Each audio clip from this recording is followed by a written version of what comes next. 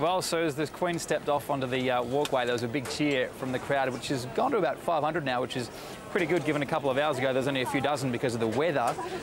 So now they're starting to file out after seeing what was a very, very brief glimpse of the Queen. If you weren't here today and you couldn't see her, there are a couple of other opportunities to catch a glimpse of her. On Friday, after the Queen opens Choggum, there'll be a motorcade through the city to Governor House. Again, the route there still being kept fairly secret, but it doesn't take a genius to work out that they're not far from each other, the Convention Centre and Government House. And again, there'll be a motorcade on Saturday when they head towards the Big Aussie Barbecue down on the foreshore. And I'm told the Queen will also speak to the crowd at the Big Aussie Barbecue, where they're expecting probably about 100,000.